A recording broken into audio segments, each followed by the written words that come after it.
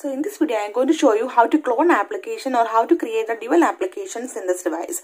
If you are new in this channel, please do subscribe my YouTube channel and press the bell icon for more tech videos. So friends, let's get started.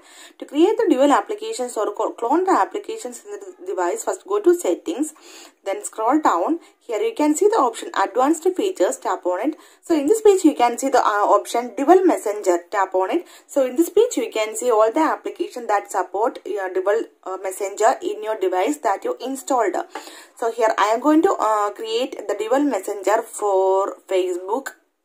Then tap on install. Now you can see turning on dual messenger. Just wait for a few seconds. Now you can see second copy of Facebook is added to home screen. You can see Facebook second copy. If you want to add one more dual messenger, then here I am going to create the dual messenger for Snapchat. Turn on this option, tap on install. You can see second copy of Snapchat installed. Now I will show you how it works. Then go to home screen. Now you can see two Facebook applications is here. And the second copy of Facebook, you can see one extra symbol is also there. Next one Snapchat, you can see two Snapchat is also there. So simply in this way you can create or you can clone application or you can create the dual applications in this device.